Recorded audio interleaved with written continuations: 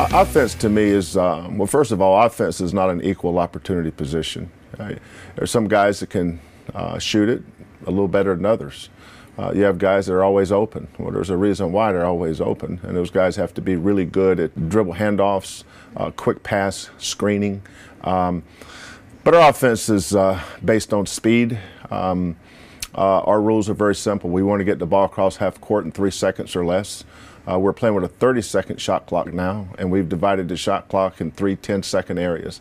The first 10 seconds, middle 10, and last 10. And as a coach, you have to determine offensively which of those areas do you want to get your shot in. You want to get them early? Do you want to work hard to maybe run something and get it through the middle 10? We prefer to stay away from the last 10. The defense usually can dictate your shot if you're waiting to the last 10 seconds. That's when the game becomes hard. So we really offensively focus on playing as fast as we can under control and making sure the right players are taking the shots.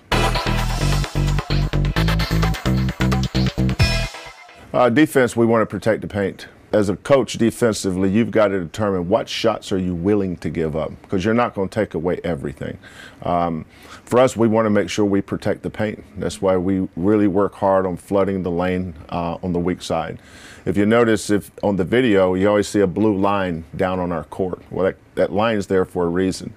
So instead of using the term help side, which tends to be very general, we use the blue line, which is very specific. We want our guys straddling the blue line and help side defense, and they have a visual and something very tangible that they can touch to understand what that means. So protecting the basket is important, but also giving ball pressure. We want to pressure the ball, make entry passes difficult, but we're not fully committed to taking those away.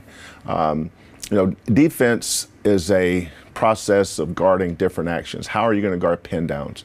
How are you going to guard staggers? How are you going to guard flex cuts? How are you going to guard middle ball screens, side ball screens? Ball goes into the post. Are you going to double it? Or are you going to front it, side front it? You're going to dig down from the passer's defender. You can dig down from the weak side. Everything that involves offense, we have to think ahead for our players to prepare them how to guard every action. So defensively, number one, protect the paint. Number two, pressure the ball, and then be a great help side defensive team.